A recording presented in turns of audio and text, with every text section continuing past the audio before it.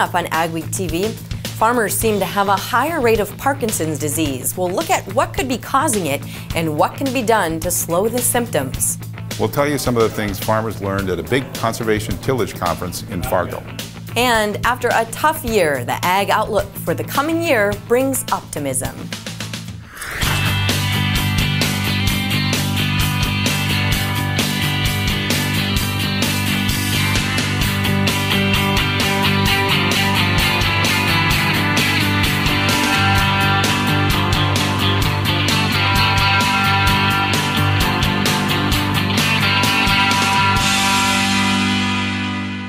Welcome to AgweekTV, I'm Shauna Olson.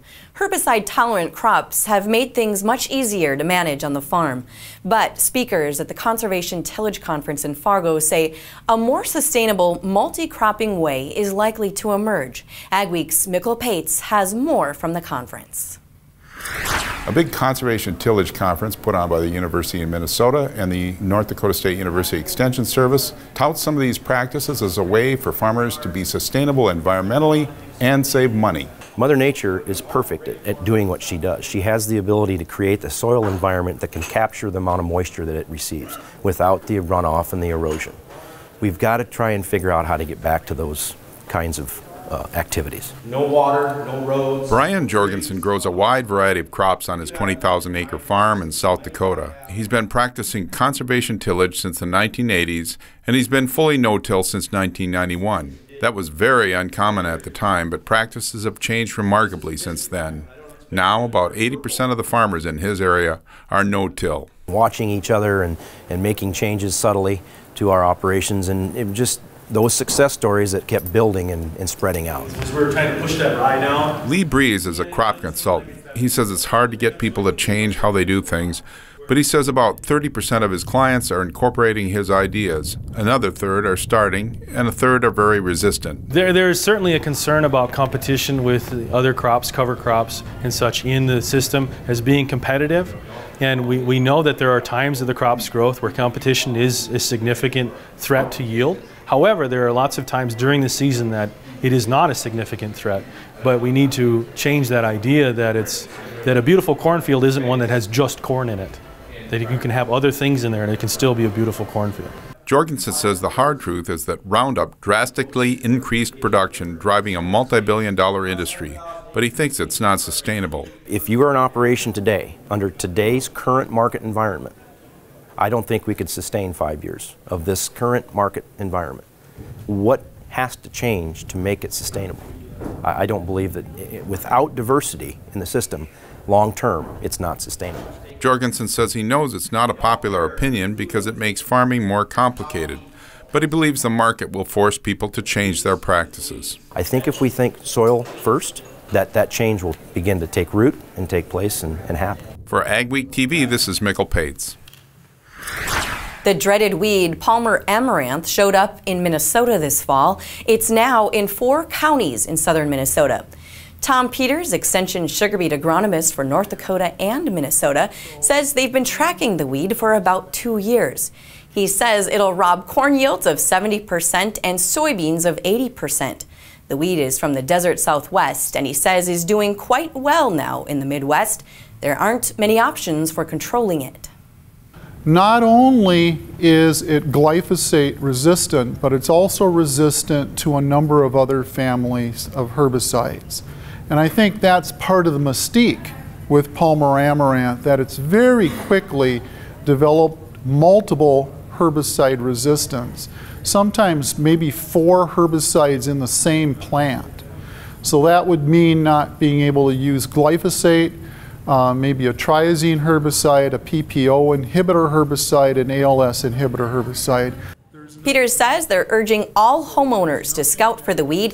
He says take note of weeds that grow super fast, 2 or 4 inches a day, or a pigweed that's bigger than the rest, or any weed that just doesn't seem right. He says last season the weed encroached on 35 more counties in Iowa.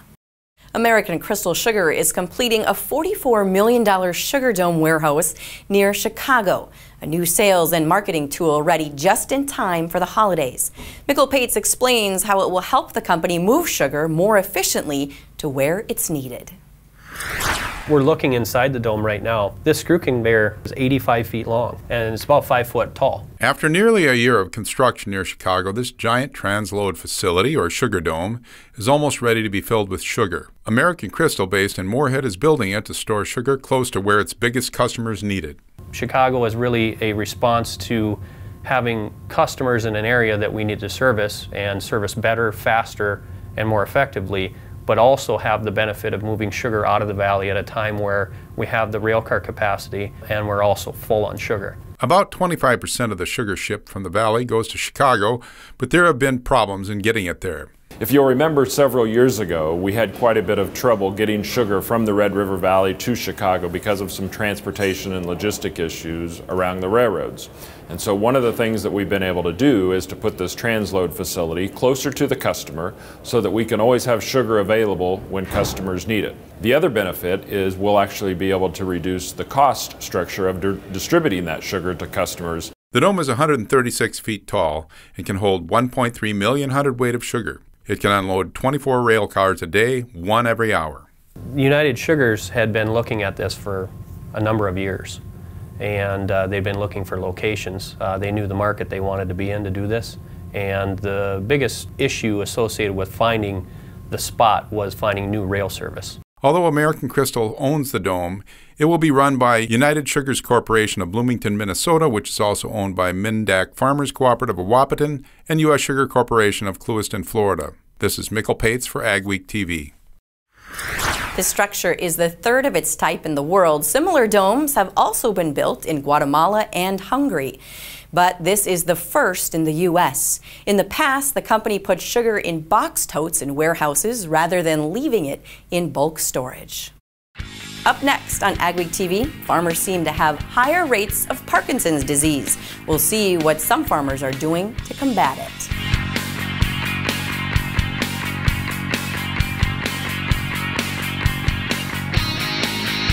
AgriValley Solutions can help you get more of the potential you plant with the 360 Y Drop. You can easily install and remove it on most sprayers. Use 360 Soil Scan to monitor and measure your nitrogen levels throughout the growing season. Nitrogen is applied using Y Drops, which gives you more control over when and where you apply nitrogen to your crops. When you optimize your nitrogen, you improve crop yields and maximize your return on investment. Contact AgriValley Solutions today to find out more at 888-606-0407.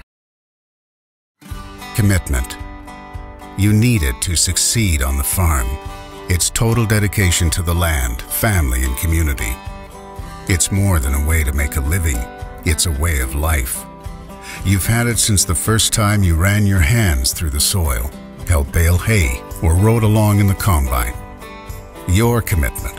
It's as strong as your family's trust, as honest as each long day you put in, and as pure as the opportunity that comes with every tomorrow. It's how we build our bins. With proven design, superior structural integrity, a lifetime warranty, and a promise to stand with you, no matter what storms come your way. The harvest will always be protected, so you can sell when it's right for you, your family, and your farm. Commitment. It's why we can say, there's nothing standard about superior. Another day of bitter cold temperatures from Grand Forks all the way to Williston, so stay warm out there. It'll never start. It'll start. When the last thing you need is equipment that won't start, turn up the heat with a portable Honda generator from Home of Economy. Rugged, dependable, and quite possibly the best friend you'll ever have on the job. Pick one up today at the guaranteed lowest price, only at Home of Economy, where your dollar buys more. Where do you go for the latest news in agriculture? Agweek Magazine. Reaching over 30,000 farmers and ranchers in North Dakota, Minnesota, South Dakota, and Montana. Agweek provides the most up-to-date information on the markets, the trends, and the people who make it all happen. We're your source for news, not fluff.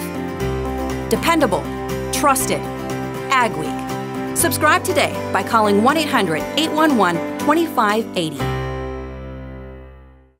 People in Midwest farm states have the highest rate of Parkinson's disease in the U.S.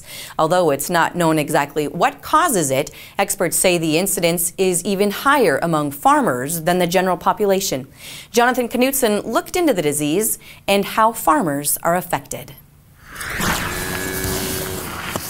David Holt is a farmer. Now his daily routine includes exercise therapy. 2, 3. He loves farming and doesn't plan to stop, but he says having Parkinson's does affect him. I don't focus on the fact that I have Parkinson's. I don't tell myself, well, I can't do that because I have Parkinson's. I can't do this.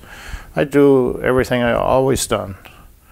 Maybe some days it's a little slower to do, but you have to motivate yourself also because there's a lot of depression involved with Parkinson's. Parkinson's affect movement and balance, among other problems. But medication and exercise help Holt stay active. The movements are very dramatic, kind of. Ed Huseby is a retired farmer and teacher. In 1999, he found he didn't have enough energy for both, so he rented out the farm. He was diagnosed with Parkinson's in 2012. As you can see, I don't tremor an awful lot. Ed credits medication and exercise 1, 2, 3, 4, 5. with keeping the disease at bay. You know, it's not easy to get up off of this couch and do exercises, but I think it really pays. And I have a hunch, had I not been introduced to the exercises, had I not been given that medication, I'd be lying on this couch a lot more and deteriorating at a more rapid rate. Doctors aren't sure what causes Parkinson's, but some people have a genetic predisposition to it, and it may be worsened by exposure to farm chemicals. It's not entirely clear if it's just related to the herbicides, pesticides, if there's something that gets into the groundwater, certain metals, but certainly herbicides and pesticides are a concern. At age 67, Holt has cut back on the land he farms, but he has no plans to retire from the job he loves, and he thinks that helps him fight the disease. By keeping active, keeping your mind active, thinking about prices of crops, thinking about what you're going to plant, where you're going to plant it, it's a big part of therapy, you might say, is being able to keep your brain active. People in general, and farmers in particular, should be aware of Parkinson's disease. If you're not, it would be a good idea to start learning. For Ag Week, I'm Jonathan Knutson. Early signs of Parkinson's include hand tremors, stiffness, and slowed movement. Those can often be mistaken for other problems, so the best advice is to see your doctor as soon as you have any symptoms. How long will this bitter cold last? Your forecast is up next. And later, we'll have a forecast of another type. A look at next year's Ag Outlook.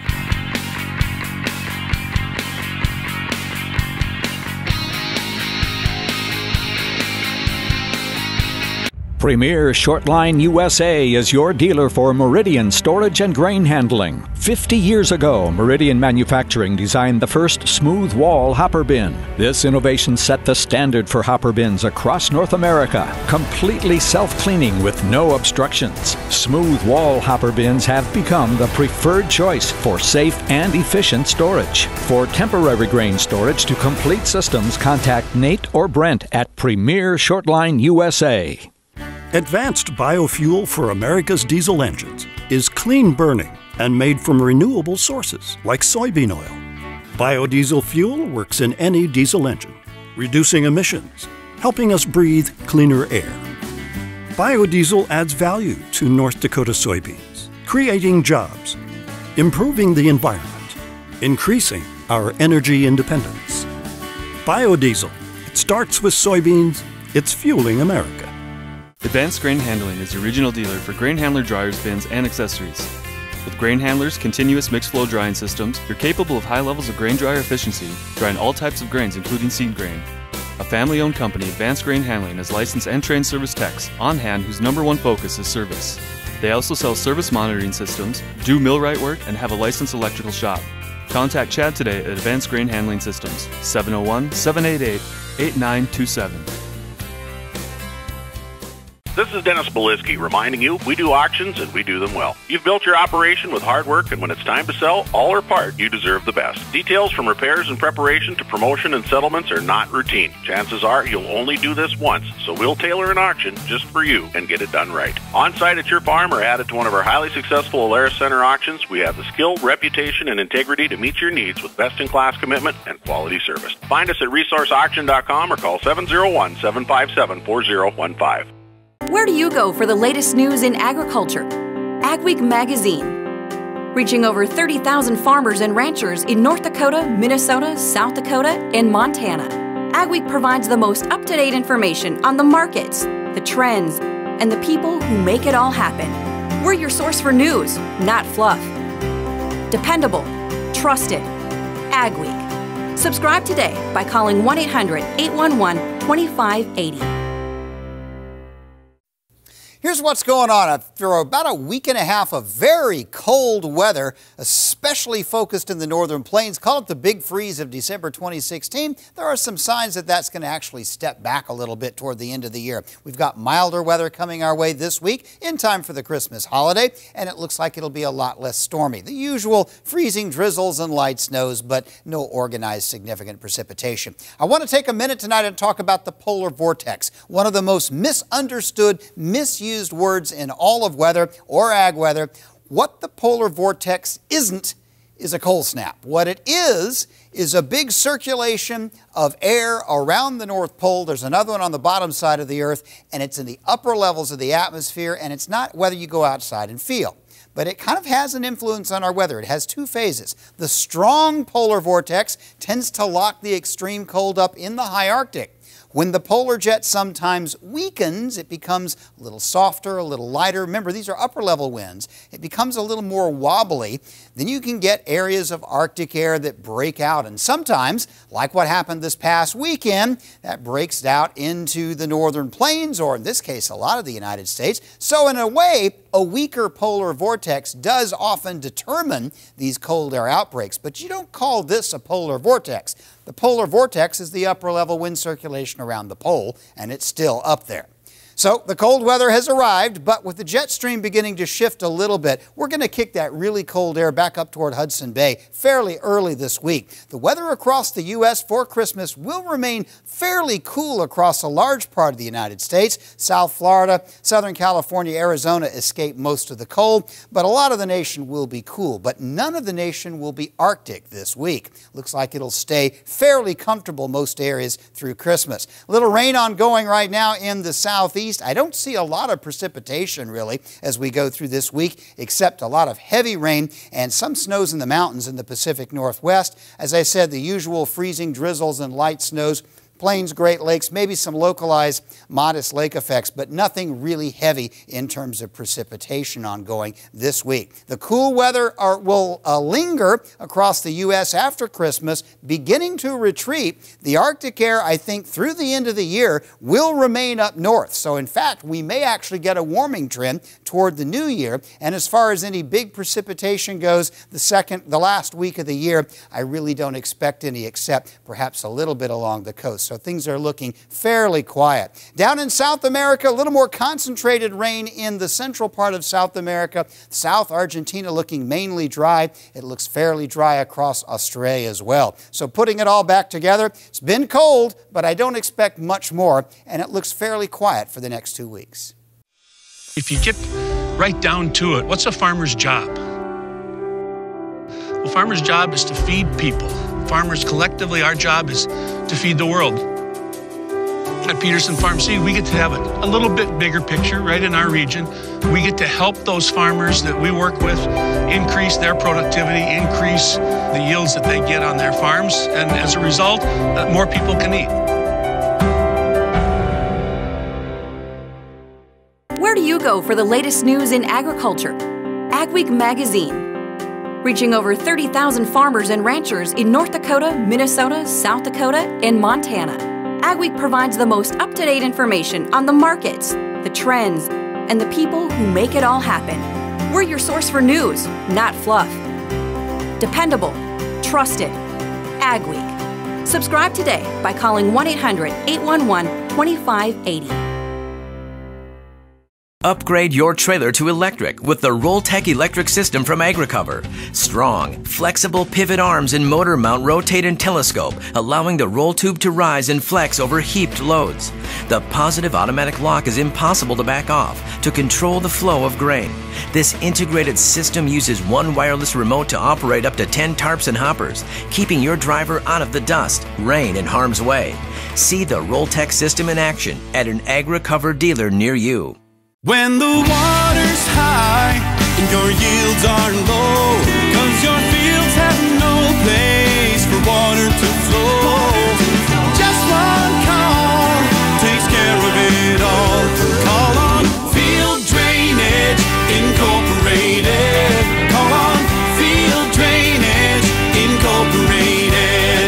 Call on Field Drainage. The experts in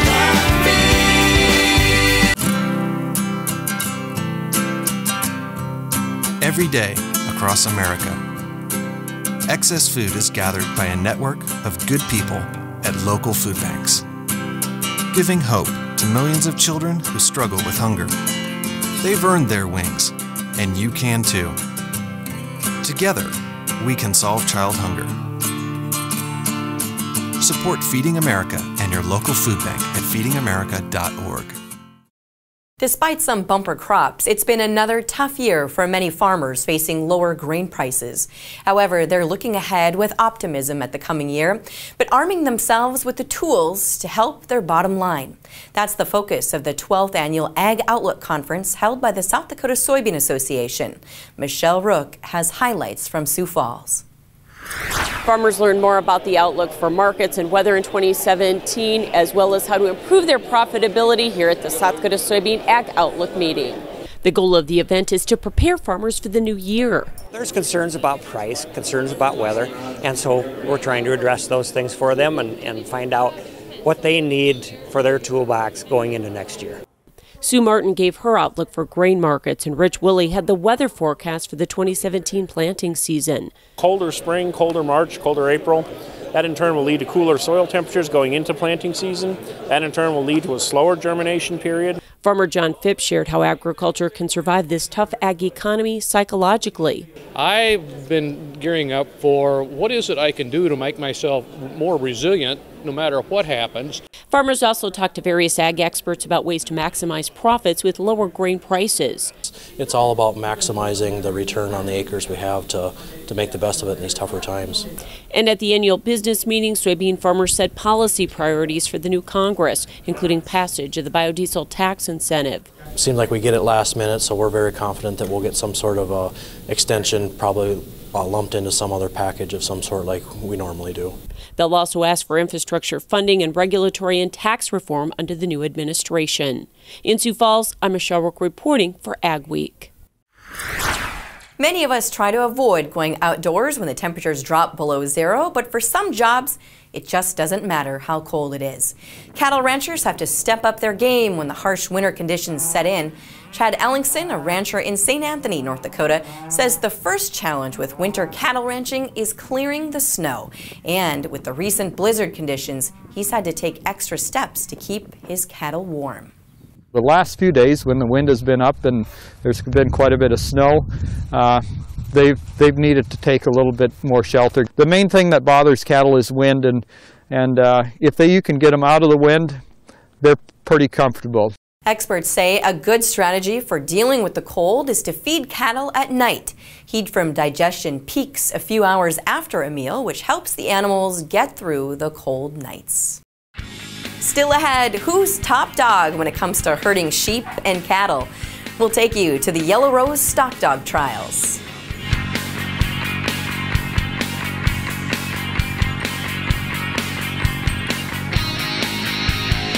Where do you go for the latest news in agriculture? AgWeek Magazine. Reaching over 30,000 farmers and ranchers in North Dakota, Minnesota, South Dakota, and Montana. AgWeek provides the most up-to-date information on the markets, the trends, and the people who make it all happen. We're your source for news, not fluff. Dependable, trusted, AgWeek. Subscribe today by calling 1-800-811-2580. Time to demand more. With Micro Essentials, you get more from every acre. Through our fusion technology, only Micro Essentials combines 4 vital nutrients into one powerful granule, ensuring uniform nutrient distribution and increased nutrient uptake. The innovation behind our fusion technology means you'll grow stronger, healthier plants. Micro Essentials. Get more from every acre. Redline, a starter fertilizer developed for corn and other crops. Applied in furrow, Redline offers a solid balance of N, P, and K plus micronutrients. Micronutrients remain soluble for uptake to the growing plant through bonding changes, created by the same unique chelating agent found in soy green. Introducing Levasol. Levasol is mixed directly with liquid fertilizer for in-furrow application to enhance and maximize nutrient efficiency. United Lease and Finance would like to wish everyone happy holidays and thank you for your business this past year, and we look forward to working with you in 2017. We're happy to work with our clients' lease transactions from inception to close. With leasing, you get flexible payment plans, improved cash flow, great rates, and easy terms, and leasing does not tie up credit. We'd love to go to work for you. Happy holidays from Roger, Troy, and Dale, and we wish you and your family the best and look forward to working with you next year. I'm Jenny Garth, and as a mother of 3, I know kids worry about a lot of things. Getting enough food to eat shouldn't be one of them. But here in America, that is a real worry for 1 in 5 children. This is unacceptable, and something Feeding America is working to solve. Through a nationwide network of food banks, Feeding America serves virtually every community in the United States, including yours. See how you can help your community. Visit feedingamerica.org. Together, we can solve hunger. Together, we're Feeding America. The 10th annual Yellow Rose Stock Dog Trial was held recently in Platte, South Dakota. After months of training, some of the most talented handlers in the country came to compete with their dogs at one of the best events in the region. A stock dog trial is a competition for dogs and handlers to move cattle and sheep through a series of obstacles. Organizer Tim Nas wanted a trial close to home, so he started this one. I grew up using stock dogs, and I didn't see a trained stock dog until 1997, and it was just amazing. You know, they'll go out and you can direct the dog to take the cattle away from you in the arena, turn around and bring them back to you, move them sideways across the arena. I had never seen anything like that. The competition draws handlers from South Dakota, Iowa, Missouri, Colorado, Wyoming, and Canada. It's open to any dog breed, but Nas says typically Border Collies are entered. This week's photo of the week comes from our Ag Week photographer Cody Rogness of his new son Beckham. He was born on December 8th, a little earlier than expected, but baby, mom, and dad are doing well. Welcome to the newest member of our Ag Week family. Thanks for watching this week's edition of AgweekTV. Remember, for all your ag news, go to agweek.com. We'll see you next week.